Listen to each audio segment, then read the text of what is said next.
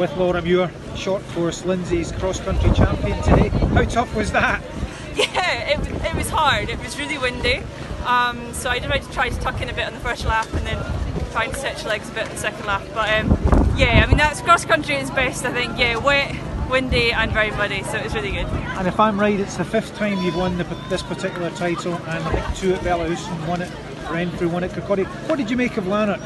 Yeah, I loved it. It was really good. Yeah, I've not raced this race in quite a number of years, so it was really lovely to be back, sort of regardless of the venue. But yeah, really nice to kind of have a different course and test it out. And yeah, it was a great course, and it was great for I think athletes and spectators. It was really good.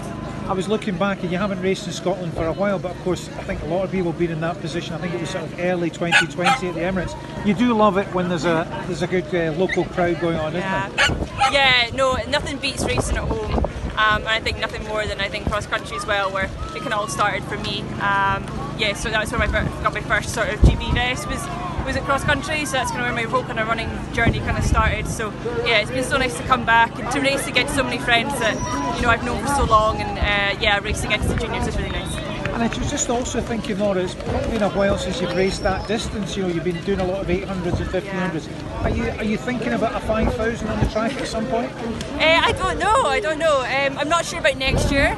Certainly maybe in the years after that, possibly. I think I do have a good 5k in me, but yeah, 4k across country is still pretty tough.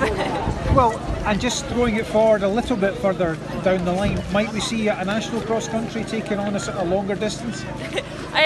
I'm not sure for a couple of years. I think it's a bit longer the distance, but I'd love to do it. That is definitely one of the ones on my bucket list. I love the national cross country, so I would love there to go back there one day and take part and hopefully win the seniors race. Would be amazing. Yeah. Well, thanks very much, Lauren. Thank you for racing today.